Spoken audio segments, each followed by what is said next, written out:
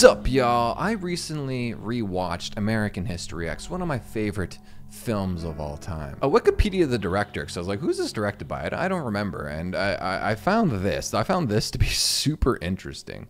So it was directed by this guy named Tony Kaye. And I was like, damn, I've never heard that name in my life. And just scrolling through his Wikipedia, I stumbled across this section right here, which like blew my mind. Essentially, this director, who created one of the arguably one of the greatest films of all time, essentially only ever did like one film. So I started to do a deep dive on Tony Kaye and like what happened to him. Why didn't this guy ever put out anything after American History X? And the story is like, it's crazy. Essentially, during like the post-production of American History X, he had like a full-on mental breakdown and burnt every possible bridge in Hollywood and completely torpedoed his filmmaking career. And if you can, drop a like or maybe a subscribe and let's just keep it moving. Let's jump into this tale. My vision of the film never made it to the screen because Edward Norton, the actor, was permitted by the producers to edit and alter the film. Tony Kaye got his start making commercials in the UK in the 70s and 80s, a medium that you could say is kind of low-brow for someone who's aspiring to be this like high-level, Kino-level director. But he managed to cement his name, winning all these awards. He's like the most accredited, the most awarded commercial director of all time in the UK. But what ended up happening was Kaye ended up getting comfortable in this role of making fairly good money as this commercial director, but not pursuing his dreams to making film. Essentially being a large fish in a small pond. I had only got into advertisements because I knew it was a surefire route into movies.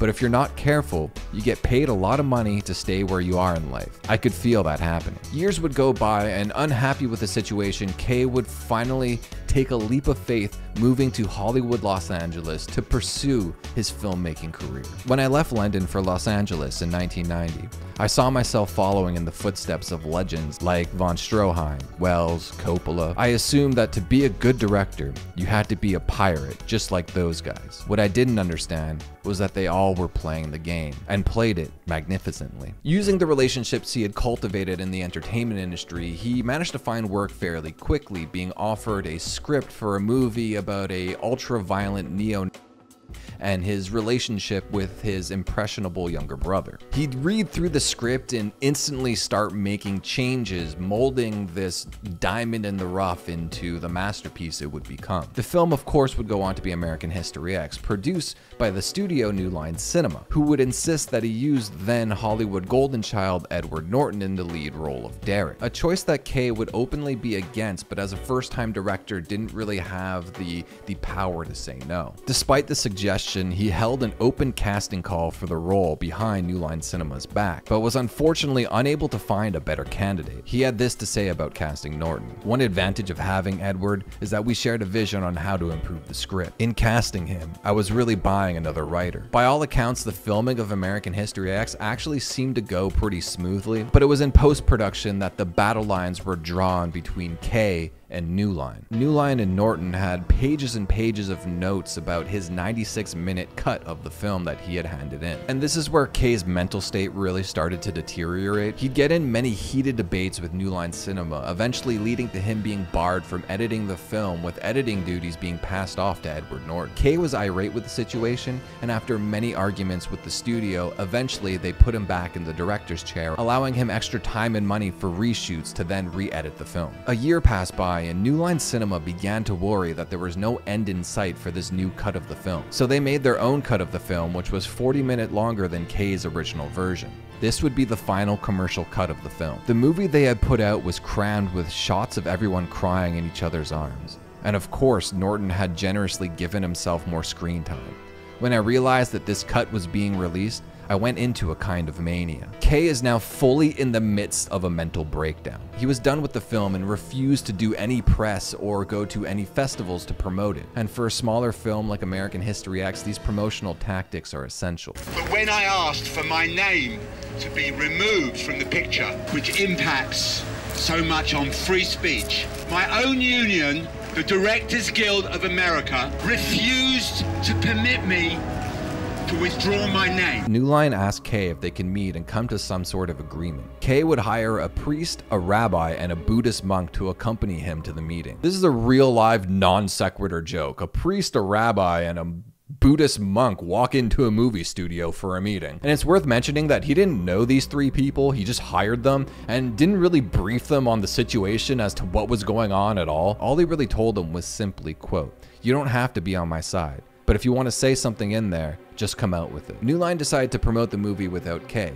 getting it to premiere at the Toronto Film Festival. At the time, he was filming a commercial in Germany, and when he found out, he jumped on the first flight to Canada, headed straight to the front office of the Toronto Film Festival, and got the movie pulled from the festival. New Line Cinema was understandably furious with him at the time, and it was at this point that he decided to just cut all communication with them, completely ghost them. He then went on this campaign which cost him over $100,000. This was in the 90s, no less. Basically buying full-page ads in publications like Variety and The Hollywood Reporter, and these ads featured cryptic messages directed at New Line Cinema, including quotes from people like Shakespeare and Lennon. Michael DeLuca, then president of New Line Cinema, would purchase his own ad at the time with a cryptic message, which was a quote from Dr. Seuss, essentially making fun of Tony Kaye. And in some weird roundabout way, this would be like a prequel to a Twitter beef. Now proceeding completely without Kaye, New Line Cinema would release American History X in theaters. So he went back to the Directors Guild of America and demanded that he be accredited under a pseudonym under the name Humpty Dumpty.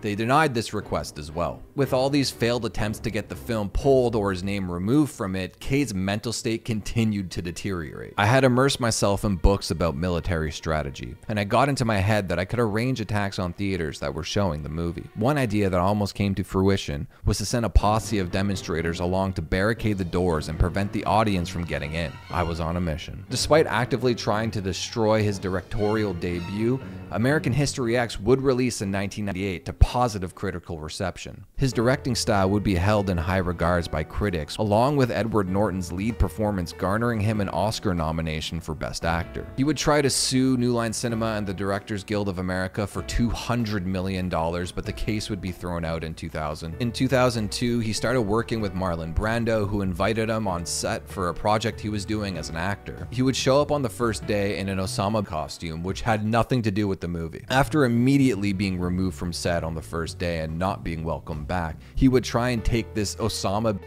bit or whatever he was trying to do onto the New York comedy scene, who were also not receptive, seeing this was 2002. He'd largely never be heard from again. In 2006, he would release a documentary called Lake of Fire, which did garner a lot of critical praise. But with all the bridges he had burned in the entertainment industry, it really didn't get the traction it deserved. Tony Kaye would go back to what he did best, filming commercials and music videos. This is the tale of a man who filmed one of the greatest movies of all time and then destroyed and torpedoed his career in the midst of a psychotic break.